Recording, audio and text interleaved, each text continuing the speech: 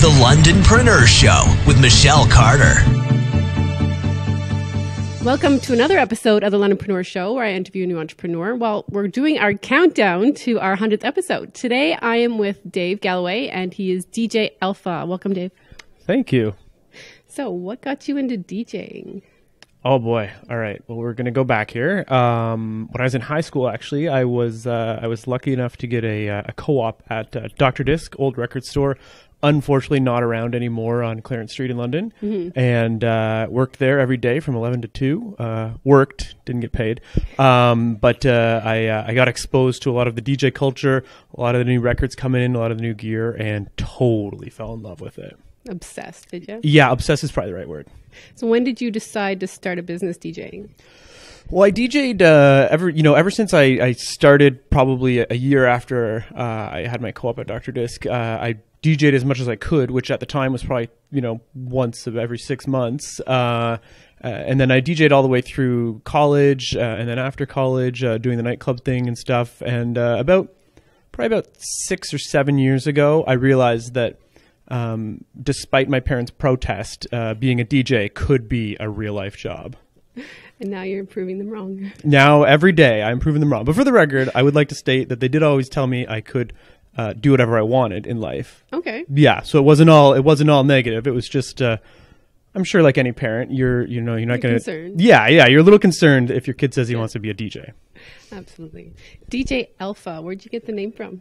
Well, when we started, it was myself and my best friend, and it was DJ Alpha and DJ Omega.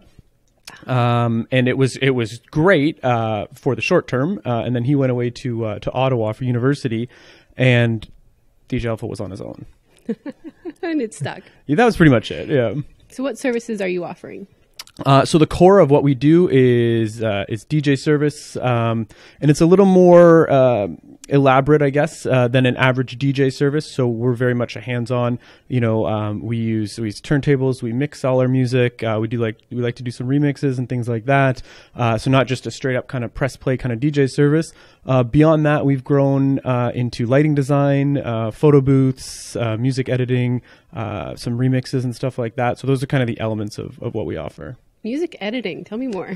Sure. So it's anything from, we'll just make our own mashups for fun, to we'll do some music editings for kind of custom first dances or custom grand entrances for weddings. So, if you had an idea of like, oh, I love all these different songs, I don't know how to choose. Well, don't choose. We'll put them all together and kind of make your own custom thing. Okay. Yeah.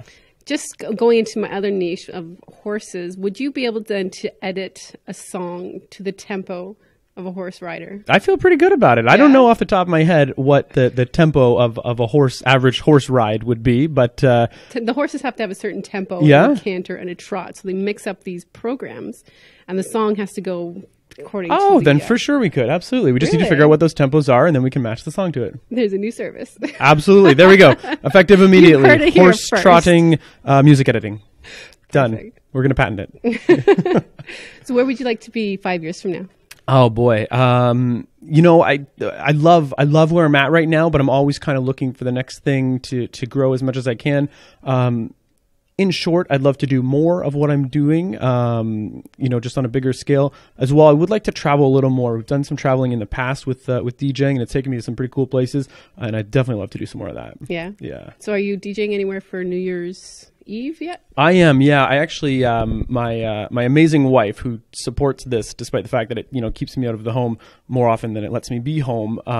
We got a little deal going that I work one New Year's on and one New Year's off, and this is my one New Year's on. So this year I'll be playing up in Grand Bend. It's a private party up there at the Oakwood Resort, and I'm really looking forward to it. Nice. Yeah. Private party. Oh, so I can't come. Yes. Well, hey, maybe I can get you on the VIP list. Ones that fans can come watch you? Let's see. This year, it hasn't been set in stone yet. I do believe that we'll be playing at Moxie's right here in London. So we'll have some of our team there. We should have some of our team at Oliver Twist's, a restaurant in the Covent Garden Market. Really nice place. We play there every Saturday. As well, a nightclub out in Chatham called Tonic.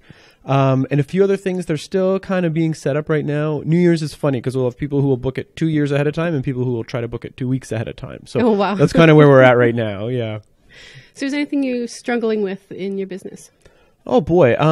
Day-to-day stuff, I guess it's a cliche answer, but the time factor for sure. It seems like there's never enough time to get out all the ideas and talk to all the people you want to talk to. So I'd say that's probably my number one thing right now is trying to find the balance of time to get everything done. Yeah. Yeah.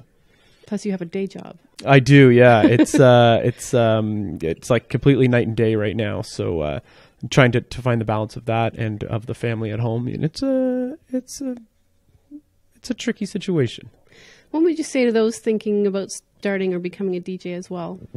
I would wholeheartedly encourage it. I would also say it's not something that's going to happen overnight. I've been working on this for over 15 years now, and I'll probably never be happy with where I'm at, but I'm happier all the time with what's going on with it. But just stick with it because there's going to be a lot of reasons that you might think of getting out of it. But if you love it how I love it, then stick with it and it'll be worth it. Good. Any other advice you'd give those starting their own business?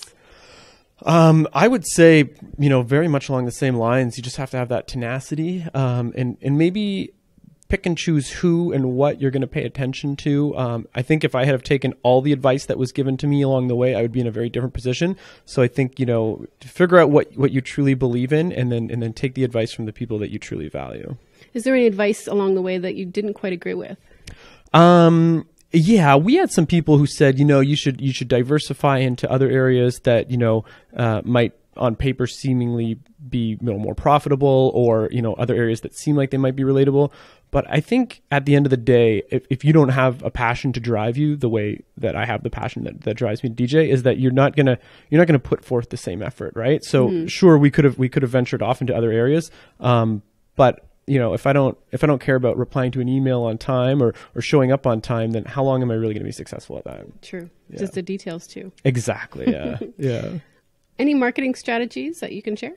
Yeah. Well, without giving away all my secrets, I would say to diversify. I have found probably one of the things that's been the most beneficial to me is to develop a reputation. So by the time I get in front of a potential client, is that they already have a bit of an image in their head of what we offer, so that I don't need to kind of sell my services. I can just kind of we can talk about whether or not what we do specifically is going to be a good fit for them.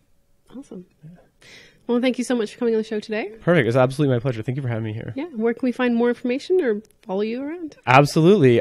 Pretty much any of the major social media. Easiest way to get a hold of me is through the website, which is just djalpha.ca. Of course, facebook.com/djalpha, Instagram, Twitter, Mixcloud. It's all out there, and you can find it all through our website. Perfect. Awesome. Thank you so much. Yeah. And thank you for watching and listening to this episode. We're going to roll out quite a few of these as we count down to our 100th episode. You can catch them all at londonpreneurs.ca. We'll see you next time.